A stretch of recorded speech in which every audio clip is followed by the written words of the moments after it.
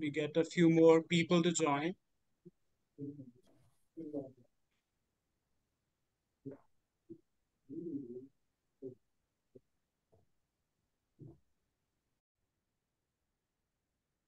Hello, everybody. Welcome to this new edition of EV Characterization Series hosted by SNEV.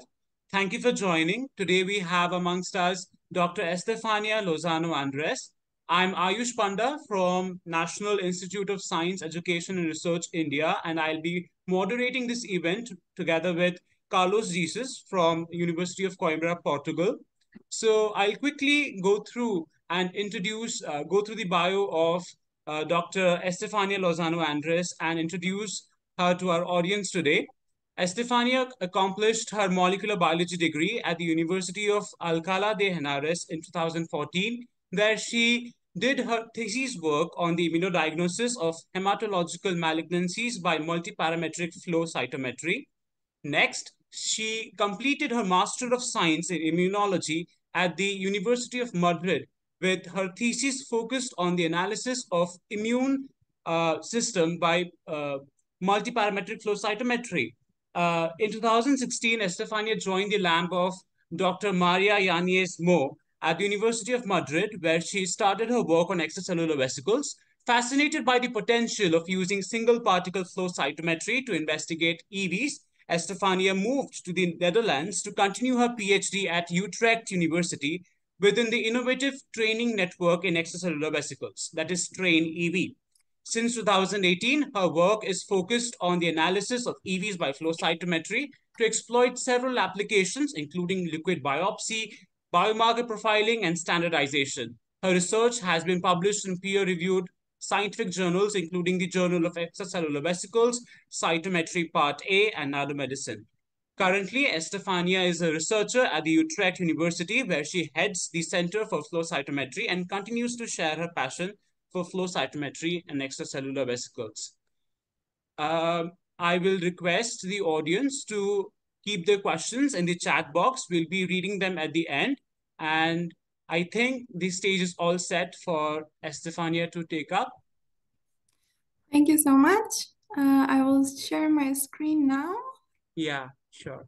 Let me see. All right. I think with this, you should be able to see my presentation, right? Yes.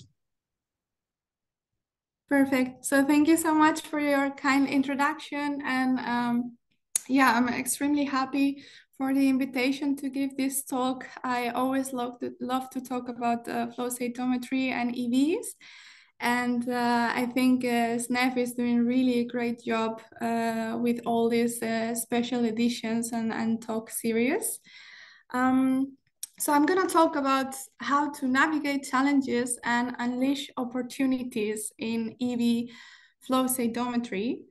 And for that, I would like to start by acknowledging some of the great challenges that we have in the flows in the EV field. Because we want to unravel the pathophysiological role of EVs, and for that we would like to characterize and isolate EV subsets from the heterogeneous biological pool, but we also want to exploit a therapeutical application for which we need to do controlled large-scale preparation and isolation of clinical grade EVs. And also we need to have in place a lot of quality control procedures for these EVs. And lastly, we also want to use EVs as biomarkers, which is a topic that I'm also especially interested in. And for this, we also want to measure EVs directly in biofluids. For that, we also need to consider that the biomarker that we are looking for in a specific EV might only be a rare subset from the full amount of EVs that we might have in that biofluid. So all in all, let me see. Yeah, there is a need for technology that is capable of measuring single EVs in a high throughput manner. And why using flow cytometry to measure EVs? Well, flow cytometers have been used to measure single particles, cells mostly, for decades, and they are very powerful platforms. They are widely available in a lot of clinical labs. They are used for routine diagnosis and prognosis of diseases. They are very sensitive and also very robust. And very importantly, they allowed for a high throughput analysis. And it's also possible to automate these measurements.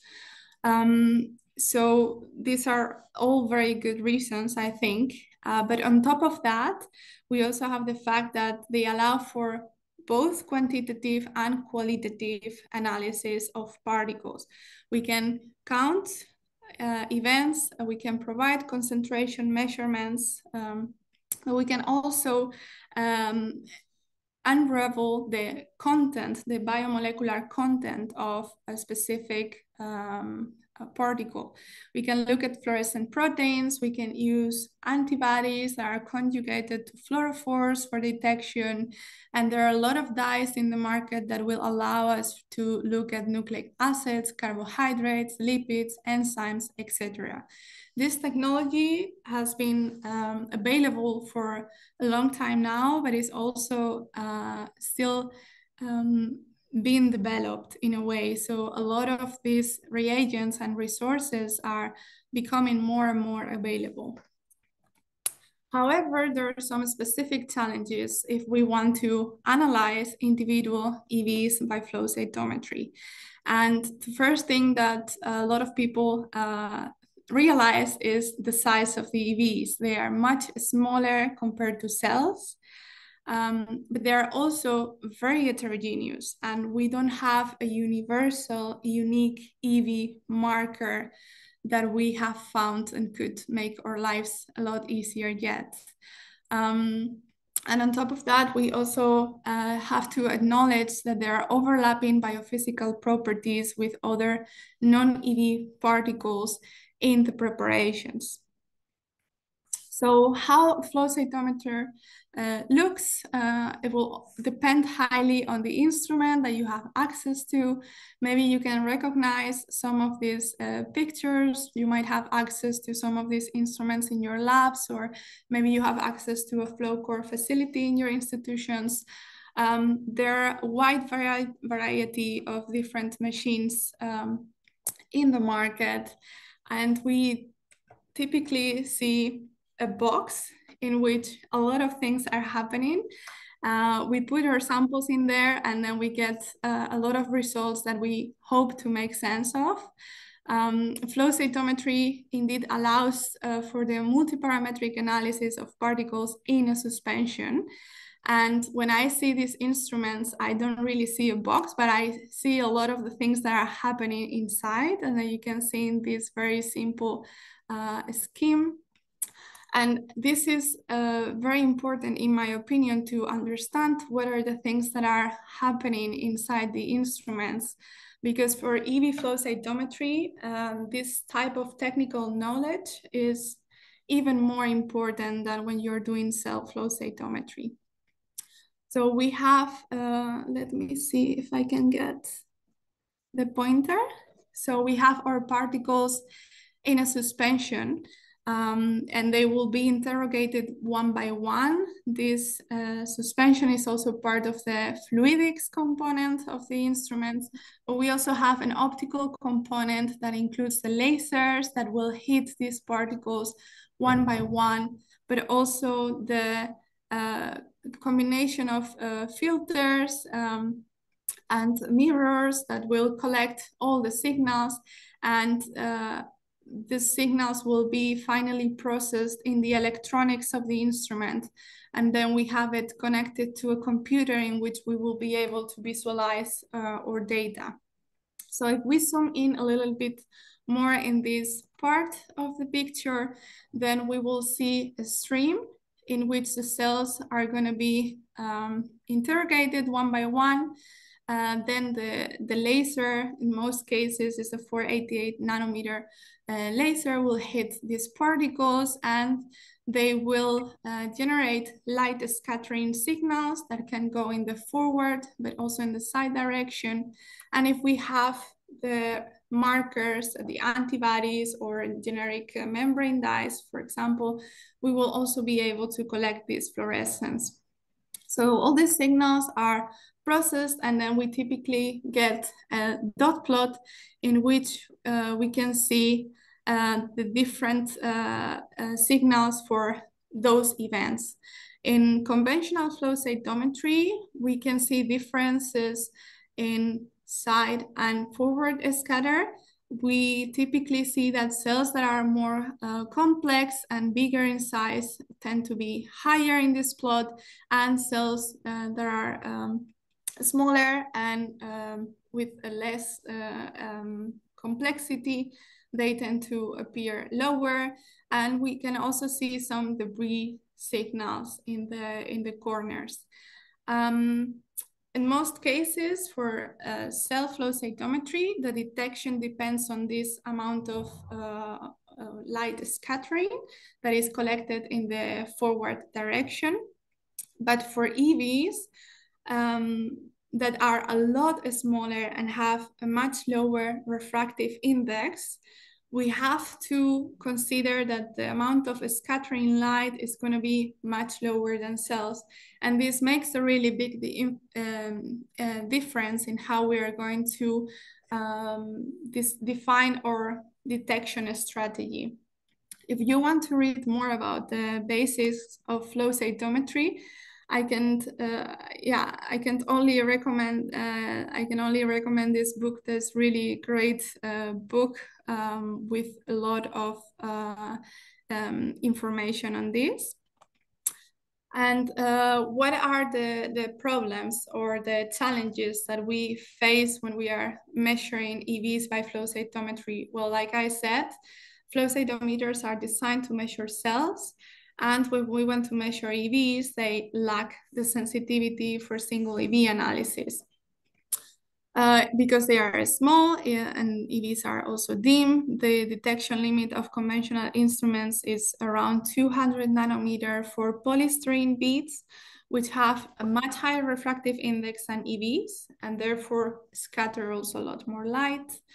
But also because there are overlapping properties between EVs and non-EV particles, so there might be some labeling artifacts, and this lack of sensitivity can also lead to even more artifacts. There is something known as swarm detection, which is a massive coincidence of particles, and I will explain in a few slides, which is a very well-known artifact in EV flow cytometry. But the good news is that it's very easy to control for it. So for EV flow cytometry, we want to improve the sensitivity of the instruments. And in our lab, we worked a lot with BD Influx, which is a high-end open architecture flow cytometer. You can see it in this picture.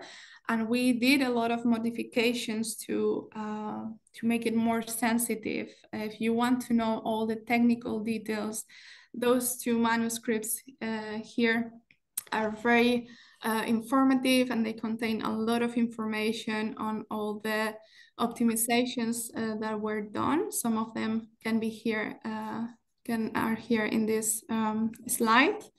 And basically we have high power lasers. We also have an adapted small particle detector. We use a reduced wide angle forward detection and low sheet and sample pressure, so we can maximize the amount of time that a particle spends in this interrogation spot, and so on.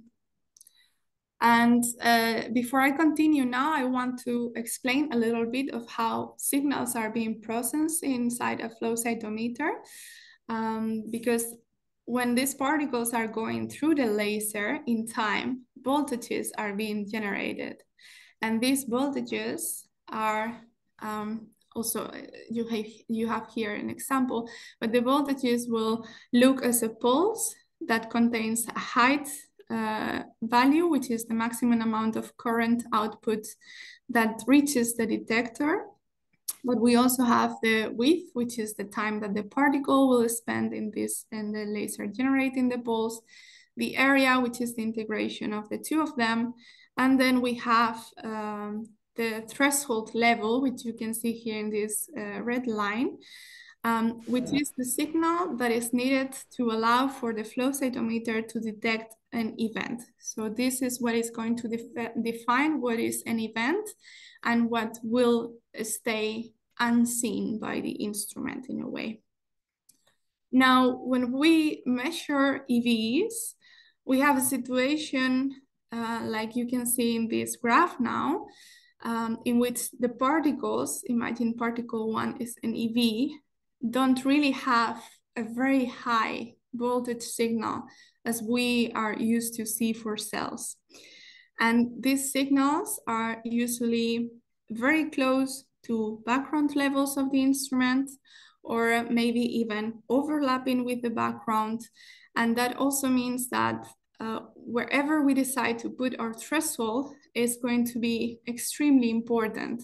The threshold would be here illustrated with this blue line. You can see that now we will be able to detect an event for particle 1, but don't account for all the background signals. But if we set up this threshold higher, then we might miss this EV signal. And if we put it too low, then we will also get a lot of events from the background of the instrument. So this is a very important factor to look up in your instruments which threshold you're using for your measurements and which signal you use to set up threshold. Because conventional flow cytometry, I mentioned that is typically based on light scattering, and you can see here an example which with 100 nanometer polystyrene beads and a 200 nanometer polystyrene bead population. We are using the threshold in the forward parameter, and you can see how the beads and the background signals here are overlapping. So now we can detect particles depending on the amount of light scattering. We don't need to have a generic dye for the detection because it's just light scattering, but it can be very limited by the amount of background noise. The other alternative is to use fluorescence. These two bead populations are fluorescent, as you can see here in this plot.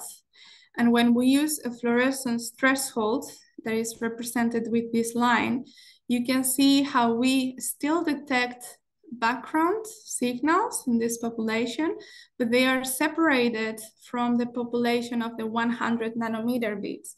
So meaning that we get better sensitivity for the detection of smaller particles when we use fluorescence-based detection.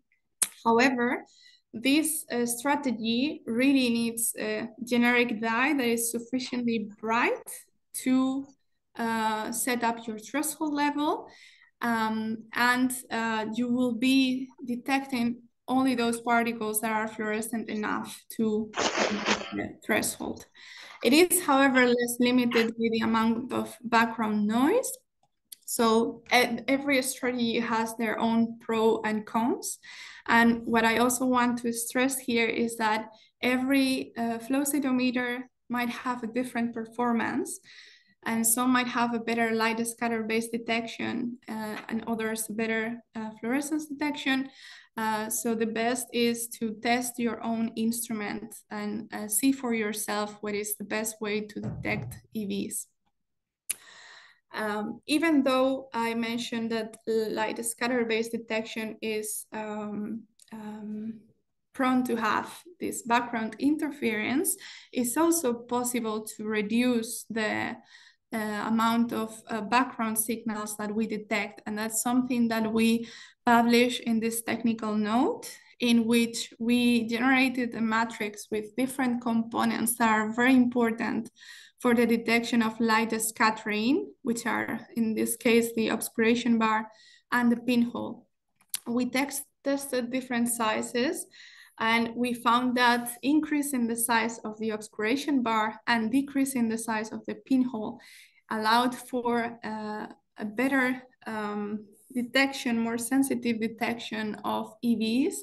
You can see here how with the optimized configuration, we reduce a lot the background that we detected in these samples, and therefore we were able to lower the threshold level even more, and we achieved detection that was similar to that we had with the fluorescence threshold.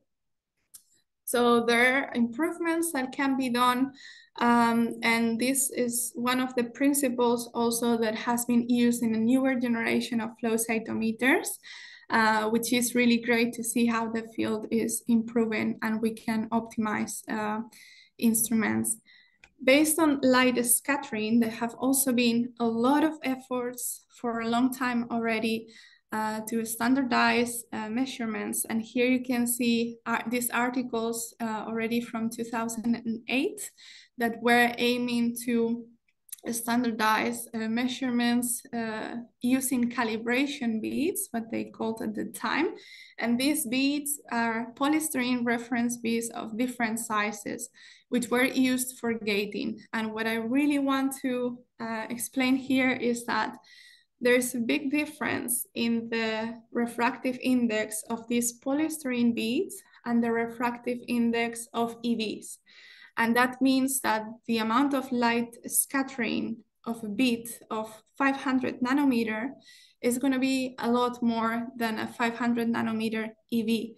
And that's why you cannot directly compare sizes of EVs based on gates that you performed with these beads. You need to account for these differences in the refractive index and also differences in how the light might be collected. So there are advanced ways to standardize and calibrate instruments.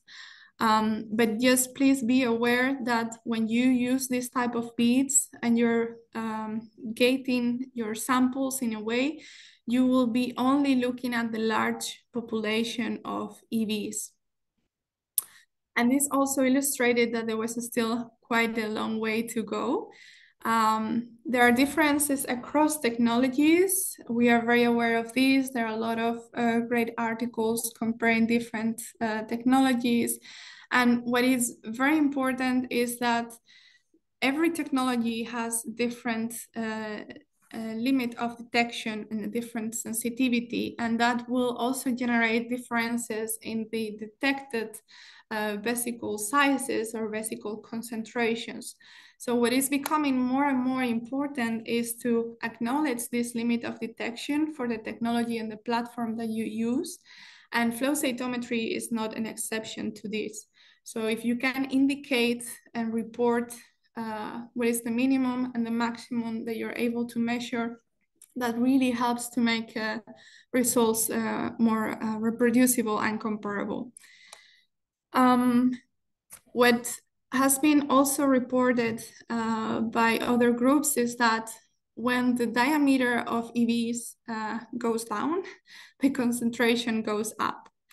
And if we think about the limit of detection, then we can imagine that this is going to have a huge impact in the amount of EVs that we are reporting, because if you can detect 400 or you can detect 200, there is going to be a big difference.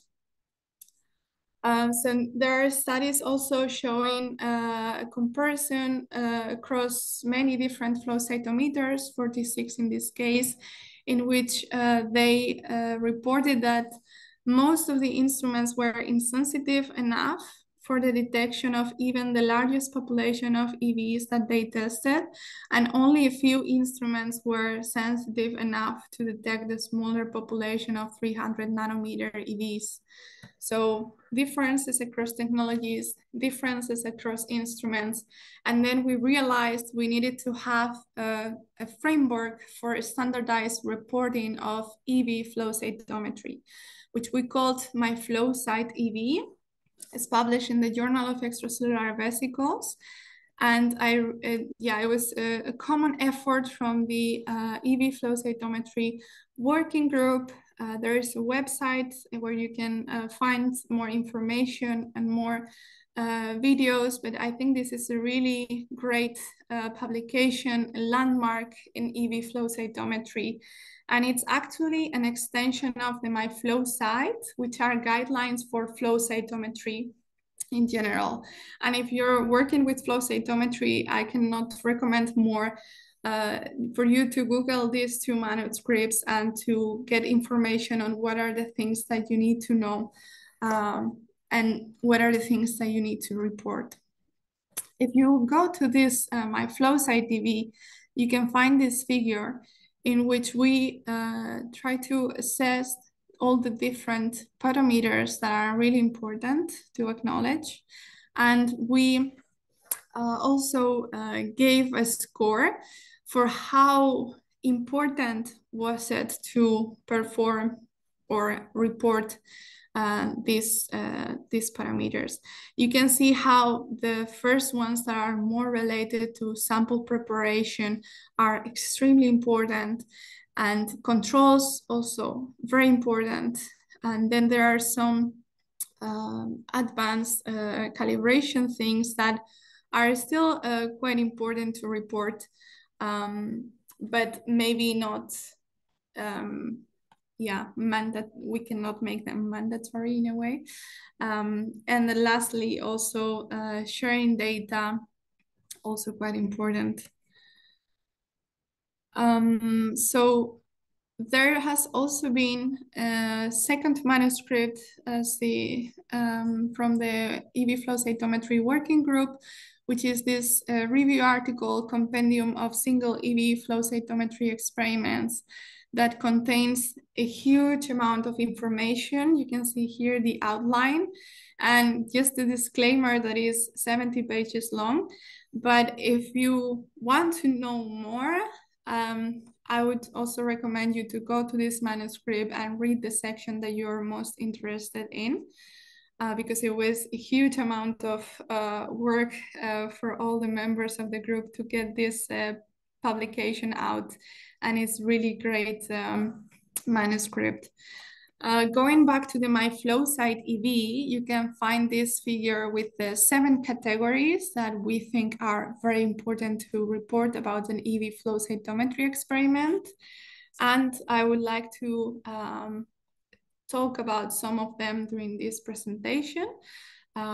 First, focusing on assay controls, which are very important to really prove that you have a single EV detection in your experiments. And that also relates to when the particles are being interrogated in the laser, then we know we will generate these forward side scatter signals and fluorescence, and we are able to detect with a fluorescent threshold or events in here. But what happens when we have a higher concentration of samples, and this is also because EVs are very small in size, it could be that we are simultaneously detecting many of these particles in the interrogation spot at the same time. And then the instrument cannot distinguish between one EV or 2 EVs. So what is going to happen is that these signals will be integrated into one event. And that is also what we call a swarm detection. You can see here how the same sample in single EV or swarm detection looks completely different. You can also see visually that the event rate, so the number of events per second, can go higher in your instrument. And the way to control for this is to simply dilute your sample. So whenever you measure EVs, make sure that you have different dilution points and that you're able to find reduction of the number of events with the increasing dilution factor in your controls. And second, I also want to talk a bit about this section on instrument calibration and data acquisition. I already explained to you the threshold, and now I want to explain a bit more about calibration and standardization, because flow cytometers are designed to measure cell particle characteristics, but we usually use relative terms such as positive, negative, dim, bright. But what is negative, bright, positive will differ between instruments and between laboratories. So there is a process of calibration, which is defined by the NIST, the National Institute of Standard and Technology, as the process of adjusting an instrument so that the analytical result is accurately expressed in some physical measure, or a standardization, which will acknowledge a measure of comparison for quantitative or qualitative value or something recognized as correct by common consent. And if we are able to perform this calibration and standardization, then we will be able to better compare results across instruments and laboratories. So how we can calibrate fluorescence? This is because there is a linear relationship between the amount of photons and fluorescence that is being detected, but the data is processed and displayed in arbitrary units. And there are some calibration bits available that have matching excitation and emission spectra of samples to be analyzed. And when these calibrators are expressed in a meaningful fluorescent units, then we can use them for this calibration of our instruments. So some bits that are available and also quite well known are the MESF, which stands for molecules of equivalent soluble fluorochrome units. And they are surface dyed beads with a known number of fluorochromes relative to a solution. And then we will have different populations of these beads from dimmer to brighter, and we can use them to calibrate the instrument. And how to do this is quite straightforward. We need to measure the beads on the instrument, and here you can see FITC MESF beads with 5 different populations. We will be able to detect fluorescence, this is the MFI, in arbitrary units. And then we can relate this MFI to the known FITC MESF from the beads, perform a linear regression analysis. And with this linear regression, we can now express our data in calibrated units of FITC MESF. So we have also done a collaborative study with the company BD Biosciences, in which we evaluated 2 different sets of beads across different instruments. And here you can see 6 micron and 2 micron beads that were measured on this influx Cytoflex and Serb Celesta. And the MFIs that we measured were very different for every instrument, as you can expect. From 300 on the influx to 6,000 or 10,000 on the Cytoflex. But since we knew the FITC MESF value for every bead population, we could perform this linear regression analysis. And here you can actually see how in FITC MESF, the values are now comparable across instruments. So this is very helpful. However, we also noticed that with the 2 different bead sets, there were very small differences in the linear regression line, especially the slopes here. And the EVs are very dimmer than these beads. and they will fall in this position. So we investigated a little bit more what would be the impact of using different beads to calibrate EV data. And here you can see an unstained EV control, in which we are again using a fluorescent threshold, so we don't expect to detect events here. We have a CVC EV sample, so you can see above the threshold now the events that we stained and detected, and then with a CD9 PE antibody. And this is the data in arbitrary units, but after running these calibration beads, we were able to report it in calibrated ERF, because we are actually not measuring FITC-MESF in this sample, or PE-MESF beads.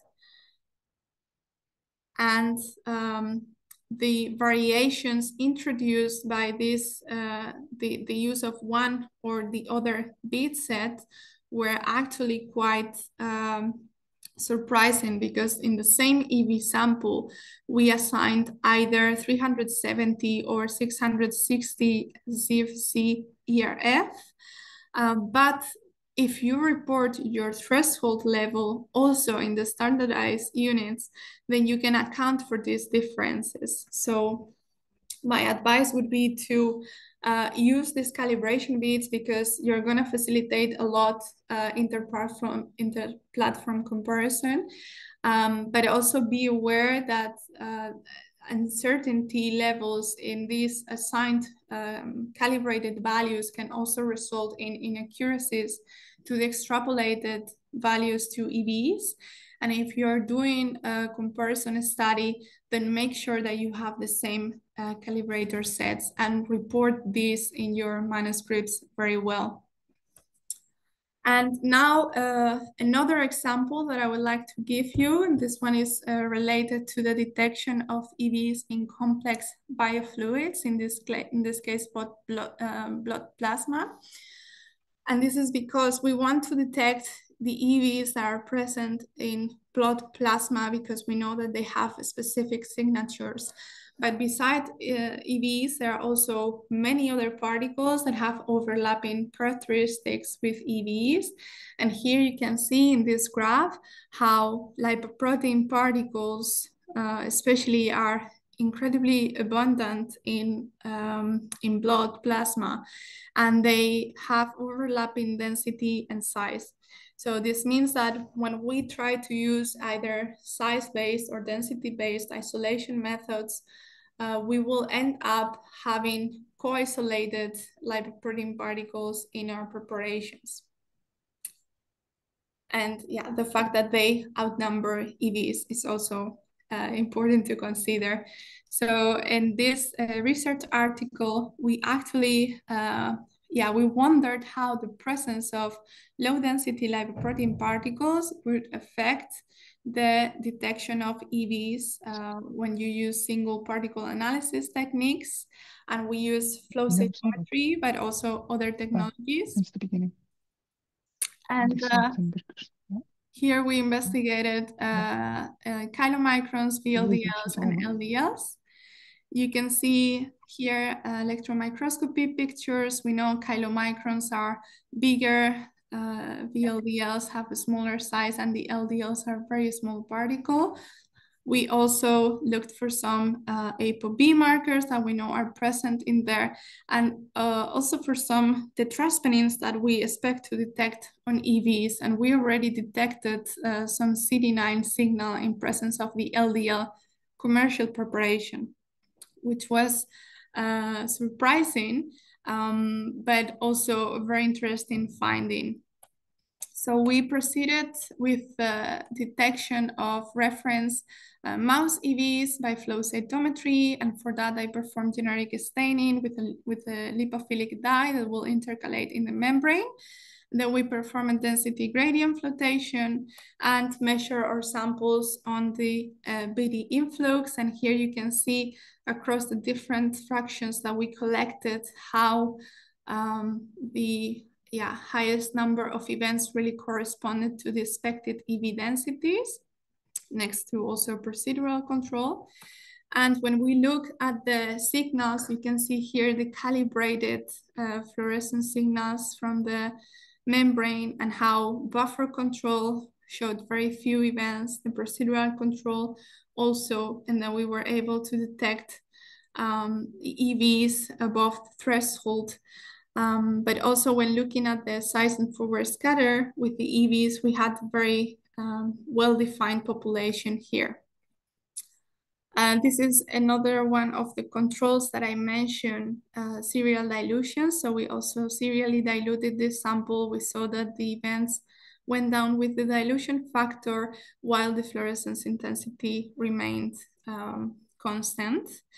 And then we analyzed these lipoprotein particles. So we did the same procedure. The difference here is that we detected most of the particles really in the lowest densities, as we were expecting for these lipoproteins. And here you can see the fluorescence. So we are able to stain them with the PK67 dye. And above the threshold, we can detect a lot of events, especially the LDLs that we know are very small, had very low signals for the size and the forward scatter. And overall, we saw that these lipoprotein particles also partially overlapped with the EVs, the reference EVs that we measured before. So next, we performed some spiking experiments with these EVs and the EVs plus the lipoprotein particles.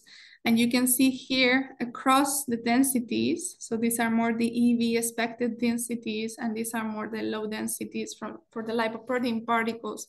But you can see how in presence of the lipoprotein particles, we detected events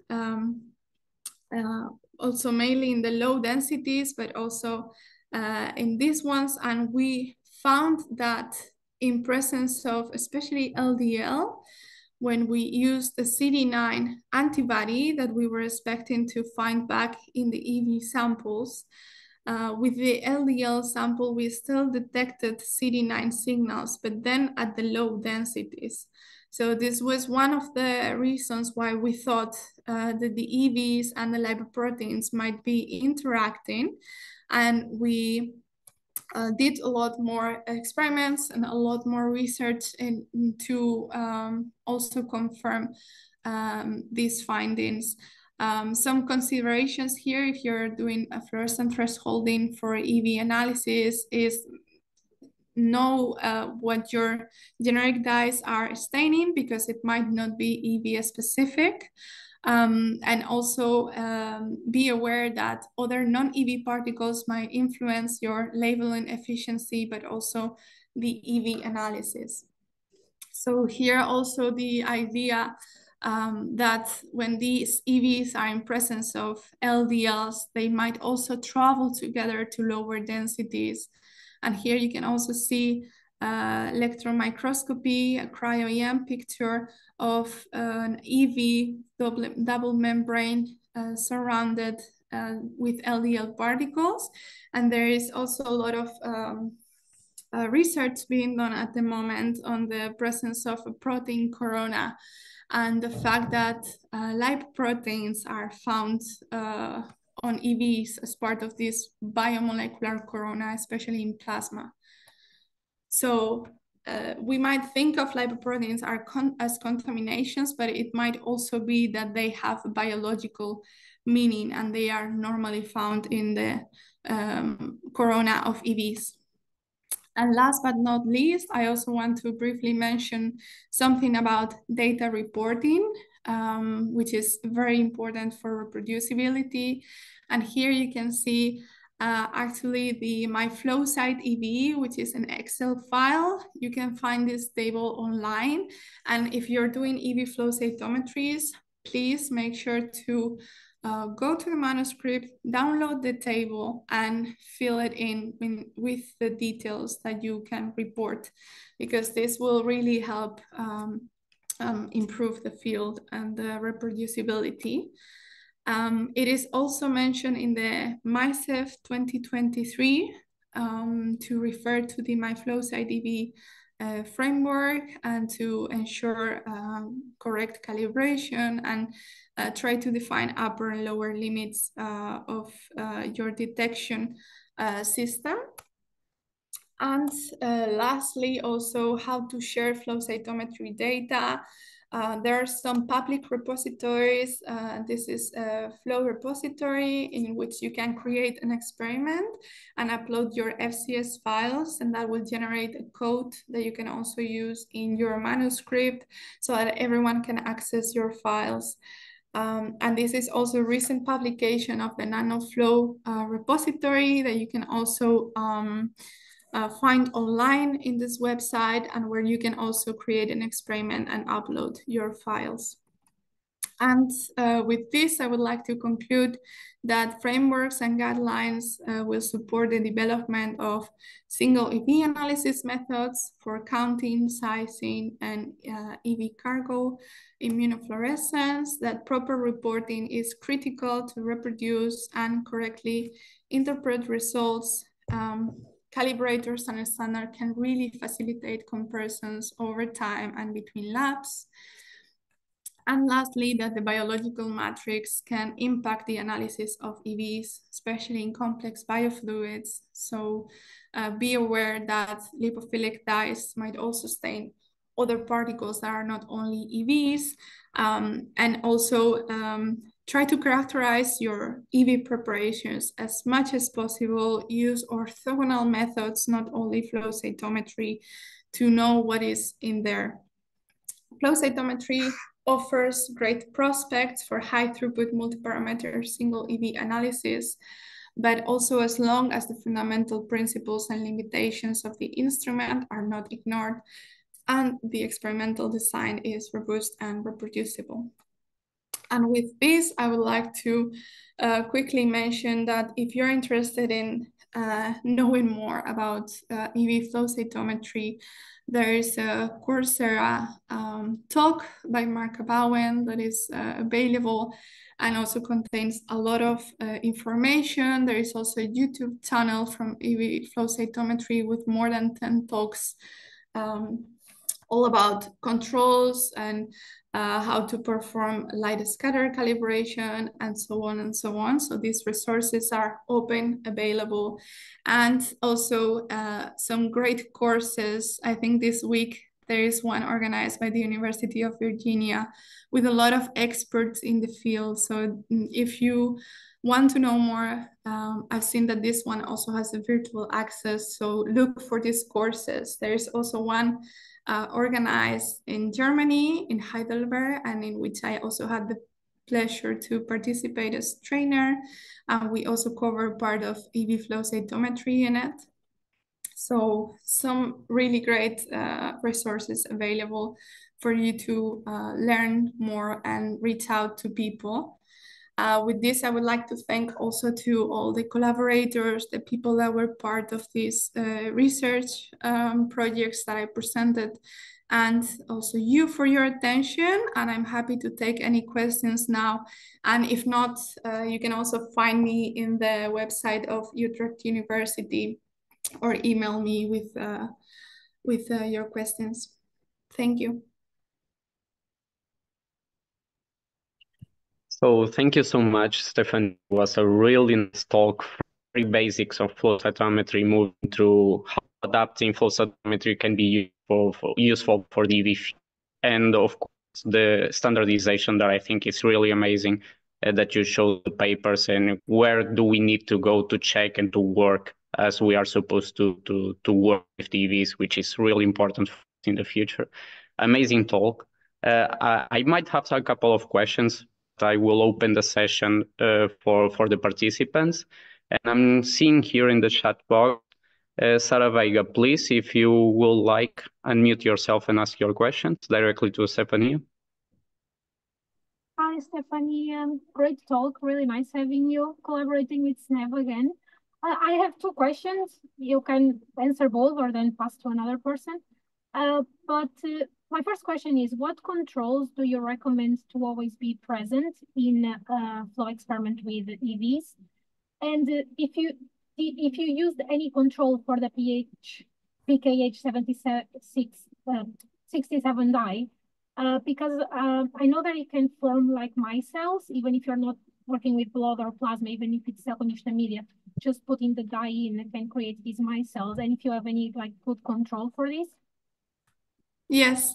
Hi, Sarah. Thanks so much for your kind words. It's also great for me to be involved with SNEV again. And also great questions. So I'm trying to go back here to one of my slides, actually, this one with the assay controls. Because the one I also explained today a bit more in detail is the serial dilutions, which I think is very important to make sure that you're detecting single EVs and not doing swarm detection. But you can also see here buffer only control. And this can be just the buffer that you're using in your experiments. And I always measure this control in my experiments as well. And then the buffer with reagents. So if you're using antibodies, we also know antibodies can form aggregates, and those aggregates can have a similar size to your EVs. So having this buffer with reagents control is also extremely important. Unstained controls can also be very informative, and this procedural control is the one that I also measured. Now, going back to your second question about the PKH67 dye, because the procedural control is meant to be the perfect control to see if in your staining method, including any processing steps that you might have, your dyes or your antibodies are generating this kind of micelles. And yes, we measured this procedural control. I think it was in the second part of my talk, what I showed here, that the procedural control was very similar to the buffer only control. And it's true that these lipophilic dyes can be a bit difficult to work with, but we also did a lot of research in our group, and that is what we are very careful with them. And we do a density gradient post-staining purification before we measure on the flow cytometer, because with the density gradient, the unbound dye will remain in the bottom of your gradient, and the EVs that are stained are the ones that will float to the densities. So if you measure if you measure the EV densities, then you're going to see this staining, and having the procedural control next to your stained EVs is going to tell you if you might have artifacts in there or not. And I can also tell you that if you don't do this density gradient step, then you have a lot more background in the samples. Thank you. That's great, because I thought that you did the density gradient for that reason, to get rid of the dye. But then I was also wondering if you could have micelles of the same density of EVs. But I guess that if you see it very clear, it's because it's really all removed, which is really nice to know, because usually people just tend to wash it with PBS, like through a column or something. And yeah, this is a better way to get rid of it. Okay, thank you so much. You're welcome. Thank you, Sarah, for your question. We can move forward to the next one. So, Pragati, are you there? Do you want to ask your question? Sure, yeah. Thanks, Estefania, for your great talk. I was wondering, have you ever managed to identify different EV subsets based on the surface marker and not just size? And surface markers, I would mean like 63 being specific to specific EV subtype, or CD9 or 81, so on and so forth. Yes, I've seen that there are different types of EVs that have different expression amounts of the tetraspanines. For example, the three ones that you have mentioned, CD9, 63, and 81 are a go-to. And I've seen, for instance, with breast cancer cell lines, different ones that they have different expression levels of these tetraspanines as well. But with EVs, is also quite difficult to see separate populations like we are used to see with cells. So it's mostly higher or lower expression. But there are definitely differences in different protein expressions across EV samples, yes. All right, thanks. Thank you, Pragati. So the next question in the chat box, and I believe is the last one, is from Carlos P. Are you there?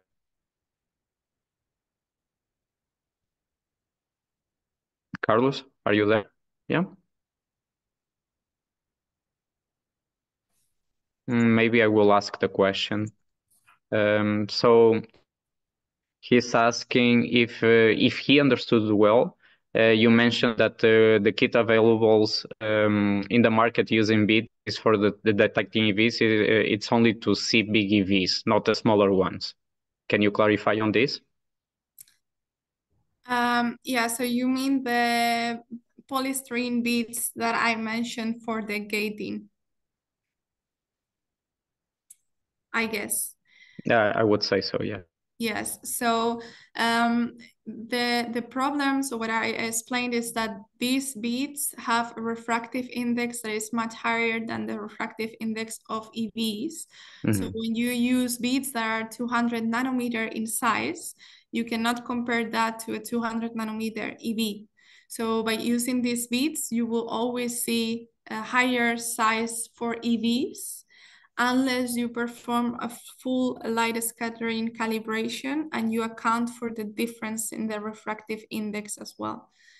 And there are some smaller beads that are also available and other materials such as silica. The silica has a refractive index that is closer to the one of EVs, so there's also the less scattering light, so those are a bit better to compare with EVs. But there are still beads. They are synthetic and they are very different from EVs. So just be aware of the differences. Okay, I hope that Stephanie could answer your question, Carlos. Otherwise, okay, yeah, he replied. I don't see any other question. In the meanwhile, if anyone wants to ask a question, just raise the hand or post it in the chat. And I will ask a quick question if you don't mind, Estefanía. So imagine if the ability to buy like the nano FCM, for instance, that it's a commercially available flow cytometer for EVs, I believe, or to buy one of the ones that you showed in the list. Which one will you focus on, and why? The nano FCM or the other option, like the standard flow cytometer with the adaptations that you showed? Yeah, I think it depends on what is your research question. So every instrument has its own possibilities and limitations, and you need to decide for yourself what you need to know. Like the nano FCM, I think it's a very sensitive instrument, but the flow rate is also lower than the one of a conventional instrument. So if you have to work with clinical samples, yeah, then that's something to take into account. And you put me a bit in the spotlight now. I'm not being paid by any company, and I'm not gonna say to buy one or the other. Yeah, sure. I have tested a lot of instruments, and what I can really say is that the controls are very important, and that you need to characterize your instrument as well, and be very careful when you report the data. Sounds good. And I don't see any other question, just last one. It's more like one about the future of the field. How do you envision like the spectral flow cytometers could be used for the EVs? Do you think it's a good approach? How do I honestly, I don't know if they are being used or not already. Yes, yeah, I think the field is developing a lot, the field of EV flow cytometry, and I see more and more instruments now that are available with small particle detectors, And I think the work that we have also published from the EV flow cytometry working group is also making the difference, you know, the framework, how to report the data, which controls you need to make sure that you have in your experiments. So I can see that this is going to become, it's already one of the most used techniques for EV characterization, and I think it's going to become a very important one in the future as well. And hopefully with more calibration, with more standardization, and with people using these repositories and reporting the data so that we can compare and make sure that there is a smooth clinical translation of EVs as well. Okay. Thank you so much for answering. You're very welcome. Yeah, I don't see any other in the chat, neither someone raising the hand. I think we close the session. And it was, again, Estefanía, it was a really, really nice talk. And I think a lot of people will use the information that you showed for their PhDs or research, I believe. And thank you once again for everything. Thank you so much for having me. Have a wonderful rest of your day. Yeah, you too. Bye-bye. Bye.